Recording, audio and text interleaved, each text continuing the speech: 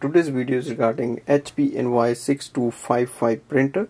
I'm going to show you how to do the Wi-Fi direct setup.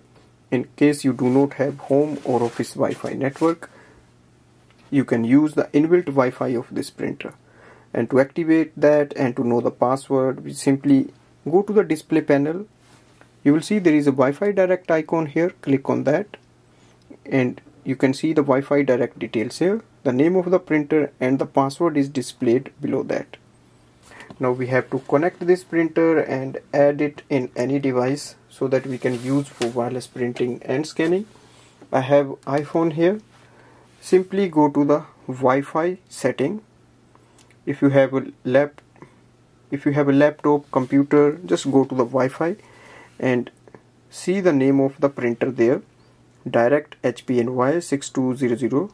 Click on that, enter the password as displayed in the printer screen. Click on the join button. You will see the name of the printer is available.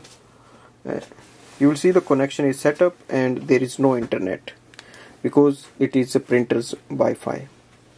Open the HP Smart app. And here you have to add the printer. Click on the plus button or add printer button. Instantly you will see the name of the printer here. Once you click, it will add up quickly. From here you can start using this app for printing and scanning. Print document section is here, printer scan is here. Overall, it's a very easy method to use the printer. If you do not have any internet connection, simply use the printer's inbuilt Wi-Fi to connect with any device. Thanks for watching.